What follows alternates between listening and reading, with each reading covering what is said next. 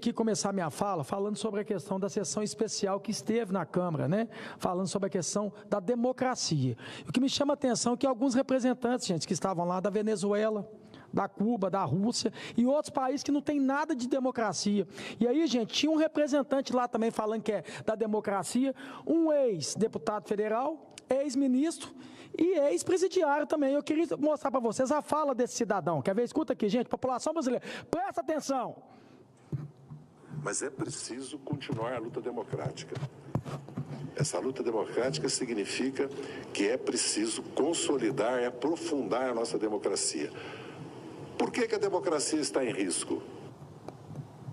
Ele falou por que a democracia está em risco. Eu vou pegar uma fala dele aqui. Cameraman, se você poder bem dar um zoom aqui para mostrar, essa fala aqui é dele, do José Dirceu, há alguns tempos atrás. Olha o que ele falou. Vamos tomar o poder, que é diferente de ganhar a eleição, diz José Dirceu.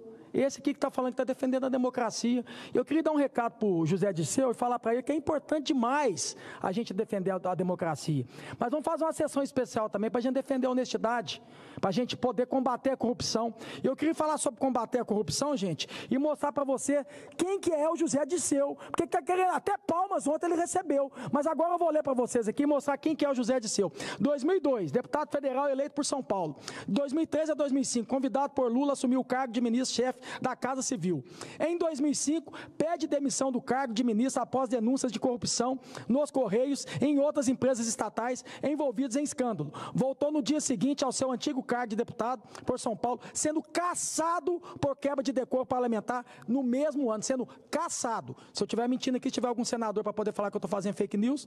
2013, envolvimento no mensalão, condenado por corrupção ativa, pena de 10 anos e 10 meses. 2016, envolvimento na Lava Jato, 2016. Vamos lá que tem mais, gente. A capivara é grande. Crimes de corrupção passiva, recebimento de vantagem indevida e lavagem de dinheiro. Condenado a 23 anos de prisão. Vamos fazer uma sessão especial que eu vou falar sobre honestidade para a gente combater a corrupção. 2017, crimes de corrupção passiva e lavagem de dinheiro. Condenado a 11 anos e 3 meses. Em 2 de maio de 2017, a segunda turma do conceder a liberdade a José Dirceu. Em 13 de setembro de 2017, o Tribunal Regional Federal da 4ª Região julgou o recurso de José Dirceu e decidiu por aumentar a pena imposta pelo juiz para 41 anos, sendo preso novamente. 2018, José Dirceu foi solto após uma votação da segunda turma do Supremo Tribunal Federal, nosso STF. 2019, José Dirceu foi preso pela 4ª vez para cumprir pena na segunda condenação, sendo solto em 2019.